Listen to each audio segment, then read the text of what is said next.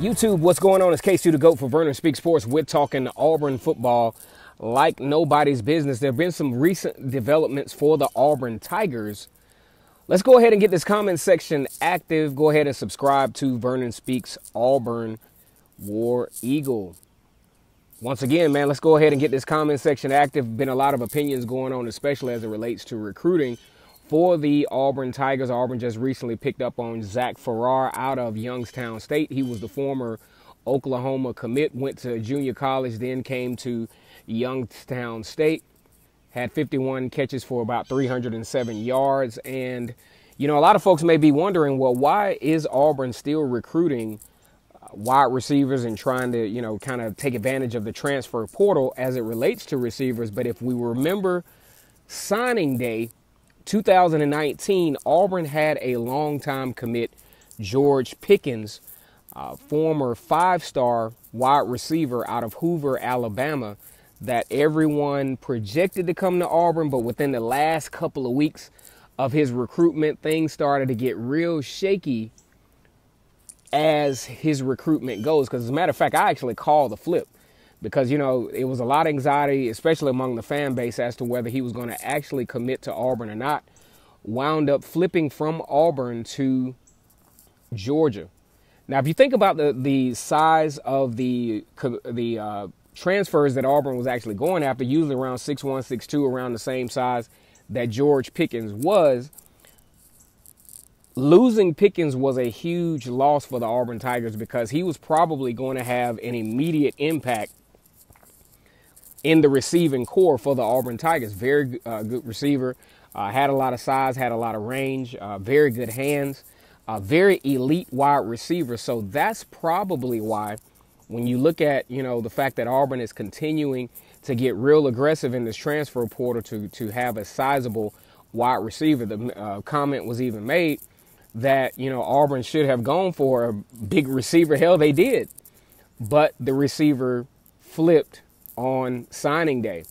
Now, when you look at a guy like we said before in Zach Farrar, he's very good size, probably obviously not as an elite as George Pickens will wind up being, but that's more than likely the reasoning behind the aggression. You know, they went after Velus Jones from USC, and, you know, it's just been, you know, trying to recover from this recruiting class. Also, had some very unfortunate things to happen in the recruiting process.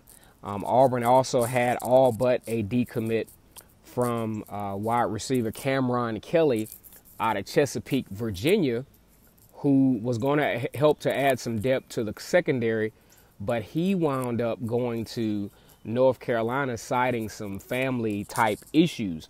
So that's the reason that Auburn is actually going after these guys, trying to get some size in that receiver position. Now, some of you all may say, well, you know, this doesn't make sense. You know, you got plenty of receivers there, but you just don't have that size that you want at the moment, especially after George Pickens decommitted from Auburn.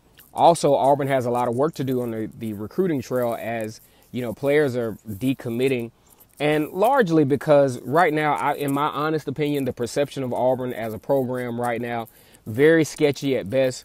You know, not having a firm identity as to where the offense is going to go. We know what the Gus Malzahn called offense looks like, but that's been a few years since that has been, you know, a thing for Auburn.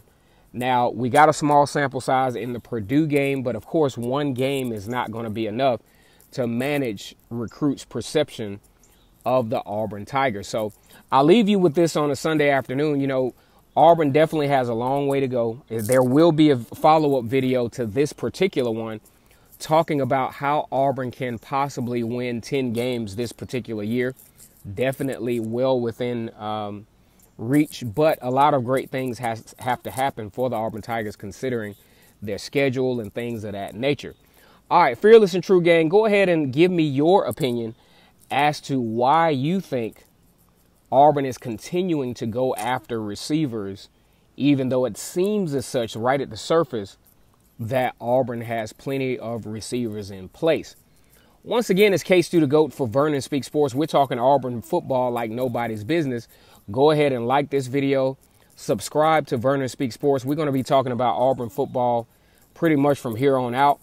If you have a topic in the comment section that you want us to talk about and to generate some conversation about Auburn football, we can do it.